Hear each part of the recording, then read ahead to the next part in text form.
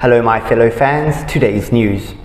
Prince Harry and Meghan Markle raised eyebrows when they pleaded for their privacy but continue to publicise their every move. However, it seems that the Duke of Sussex is now set to take heed of his initial request and attempt to avoid the spotlight where possible. The pair's Spotify contract was axed after just one series recently, and their Netflix deal is said to be suffering. But while the former Suits star is seemingly searching for her next move, it's thought Harry is happy taking a back step. When it came to his role in Spotify's archetypes, was said to be minimal, with Meghan apparently sorting the podcast guests. Harry had suggested interviewing Vladimir Putin, Donald Trump and Mark Zuckerberg about a number of traumatic experiences. Meghan has since signed a new deal with celebrity management guru B.ANNlNG at WME, with it reported to be a solo deal without Harry included. She is said to be looking at a string of commercial endorsements in fields such as food, wellness and fashion.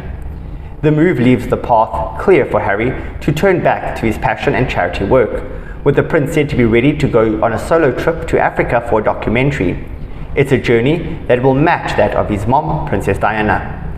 He is said to be close to completing a documentary which has been commissioned by Netflix about his charity for servicemen, Heart of Invictus.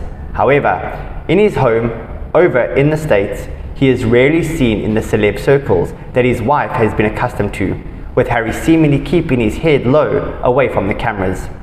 He is involved with a group of polo playing friends at the Los Padres team in Santa Barbara. It comes as old pals of the prince say he has disappeared from their lives, but this appears to be a move that suits Harry. And he's also been seen as the typical family man stateside, celebrating 4th of July with his 2-year-old daughter Lilibet.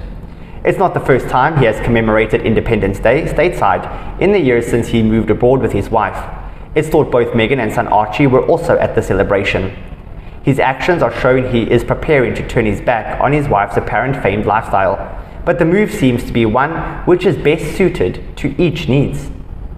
Could be, huh? That's it for today. Like, comment and subscribe. Until tomorrow, goodbye for now.